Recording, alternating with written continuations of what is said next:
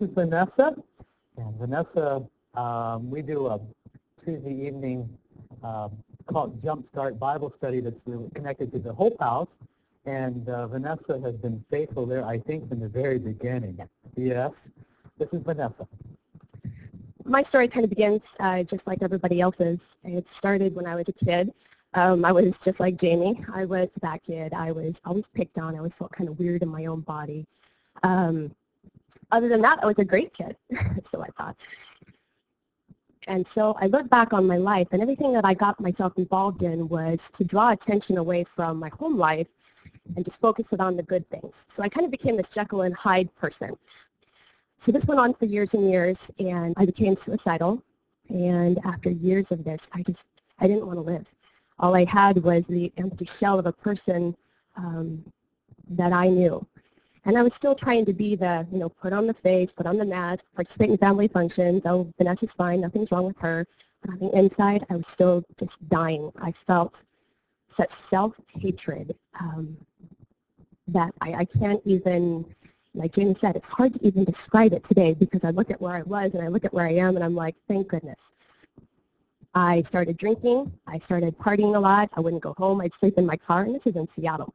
You don't do that in Seattle. And then one day in the middle part of July, I did my run. I used to run in lots of layers and binge and purge before, then go run again, and then come back. And so I did that. It was a really hot day. I managed to hydrate myself really bad. And I came home, hit the fridge, had to throw up. So I did that. And apparently I dehydrated myself so bad that I knocked myself out. I fell on the toilet, got a concussion. And I don't know how long I was there. But I woke up, and I can remember my brain telling my body to get up off the floor, but I couldn't move. And I thought, oh, that's really weird. I've always been in control of myself. Why isn't this working? So I managed to get up, and I fell down again. And I just remember thinking, please don't tell me that I screwed up myself, that I can't function right. But I remembered a place of hope.com. So I went online, and I looked, and I remember sitting in my office bawling. And I'm looking at it, I'm like, it's an eating disorder clinic. And I was just thinking, 3 or 4 days ago, I have a serious problem. How am I ever going to find a place to get help?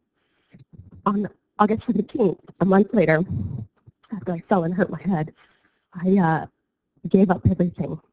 I had a best friend of mine who had a little girl who came up to me, and we had a welcome home party. And here I am, contemplating suicide in the back of my mind, just wanting to be done with this life that I created. And then she put her little hands on my face, and she just says, I love you, Auntie Nessa. And here's this beautiful, perfect little creature who could have cared less about anything else in the world other than she loved me. And that unconditional love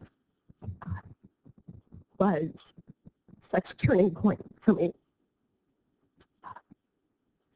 I carry her picture around on the other side of Dr. Jance's email. And this is her on that day. So on August 17th, I gave up a 7-year relationship with bulimia.